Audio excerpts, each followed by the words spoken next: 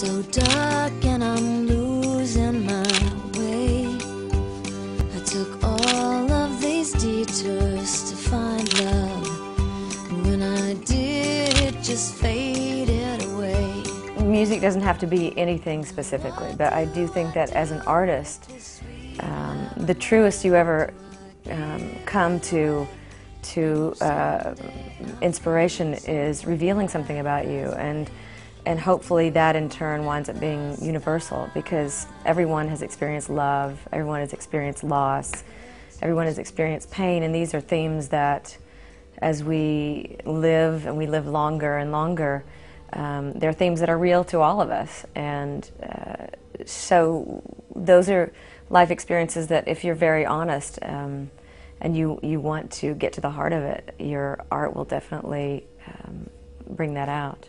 If you look back in the past, the first time you wrote a song, and you look nowadays, what are you the most proud about? Oh, well, I'm still amazed that I get to do what I'm doing. And just looking through the history books of who all has played here has just been amazingly inspiring. But more than that, I think for me, from the moment that I started to now, it's fun to look back and see how much I've grown and how much I've learned, and hopefully how much better I've gotten as not only a musician and a songwriter, but as a performer, as a producer. So that's, you know, for me, that's where I get really excited and want to continue moving forward. And what do you learn also about you?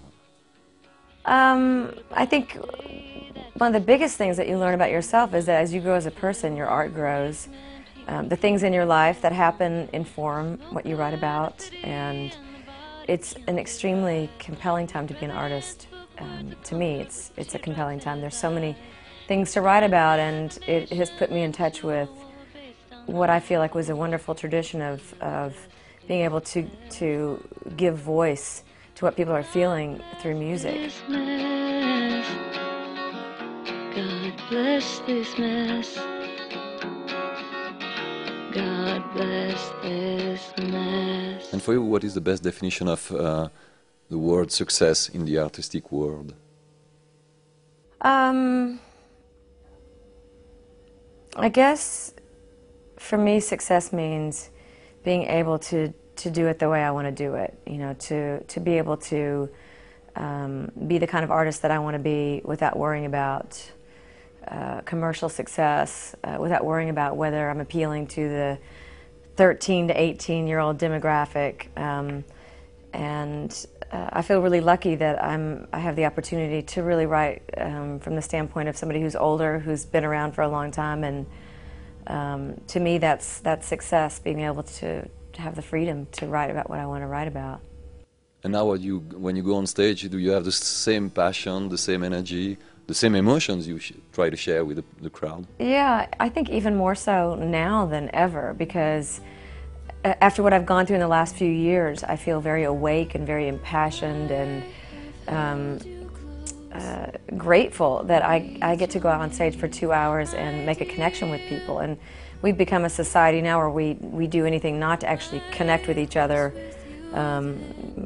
in person. You know, we connect through lots of different capabilities, through technology, and to actually connect and share an emotion is, I feel, not only a gift, but also,